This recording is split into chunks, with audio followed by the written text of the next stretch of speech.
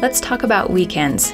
It's a Saturday and your schedule is totally random. It's likely you will sleep in and eat more often.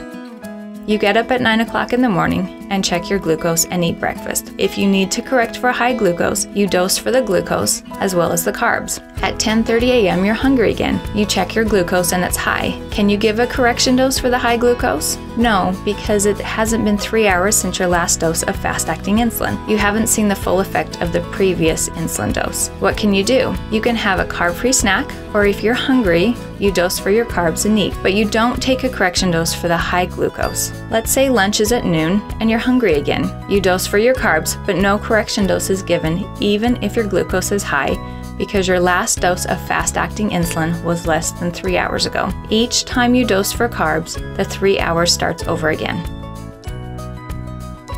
Let's say at 4 p.m. you want a snack. If your glucose is high, do you give a correction dose? Yes, you can, because it's been more than 3 hours since your last dose of fast-acting insulin. At 5 p.m., it's time for dinner. If you had fast-acting insulin at 4 p.m. for your snack, you only dose for your carbs and the 3 hours starts over again. At 8 p.m., you're at a movie and you eat popcorn.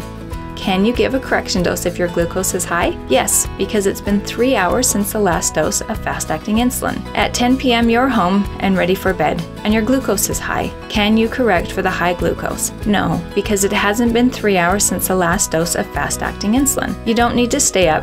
Just set your alarm or have your parent wake you up at 11 p.m. to check your glucose, as this will be 3 hours from your last dose of fast-acting insulin. At 11 p.m., if your glucose is above your nighttime target, you can correct this glucose using your bedtime correction, as this has been 3 hours since your 8 p.m. last dose of fast-acting insulin.